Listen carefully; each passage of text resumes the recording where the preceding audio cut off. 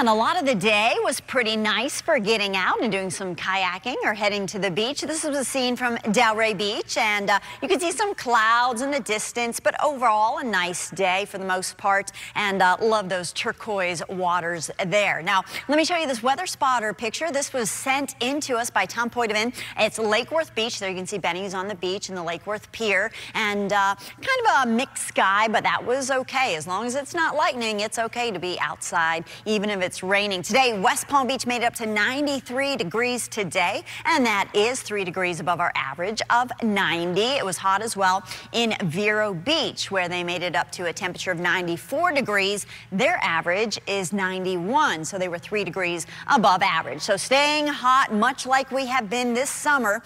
Storm coverage has not been quite as intense as what we saw yesterday. And let's go ahead and zoom into the one storm we've been watching for a while right now in central Palm Beach County, near Wellington, Loxahatchee Groves, Aero Club, just to the east of Lion Country Safari and Arden. Westlake, you're seeing a little of the light rain on the backside of this. So this is going to kind of just sit and dissipate over the next half hour. We're also seeing some activity just offshore of Tequesta and near Tequesta Country Club, just some light showers right there. So activity will be winding down over the next hour or two, and then we'll be left with mainly partly cloudy skies. Can't rule out a isolated shower storm this evening, but most of us will see a drying trend. Right now, temperatures in the mid to upper 80s. 89 degrees Boynton Beach, 84 in Wellington, Belle Glade 87 degrees, 88 degrees in Port St. Lucie, and it is hot in Okeechobee, 91. You factor in the humidity, and this is what it feels like. Temperatures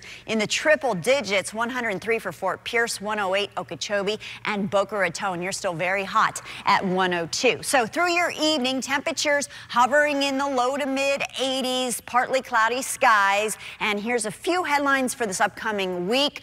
The southwest flow continues for tomorrow, so that will give us the chance for some light mid-morning showers, and then activity will peak late afternoon. High heat and humidity continues all week, which means we might see more heat advisories issued. The good thing, we are quiet right now in the tropics. So Vipercast tonight showing most of the activity staying inland, but again, a little isolated showers possible overnight, early morning, and then tomorrow we'll see some afternoon activity. Staying quiet in the tropics for now, and we'll keep you updated each and every day. Moisture is high overhead right now, high tomorrow, but notice we'll start to get some little dry ribbons of air here, indicated by those shades of green and blue from time to time. Still rain every day, but not a washout. 103 tomorrow for your feels like temperatures, and as we head into tonight, a low of 79, tomorrow 94 degrees for the boaters. Seas 1 to 2 feet, and then water's a light chop. And here's your 7-day forecast. Temperatures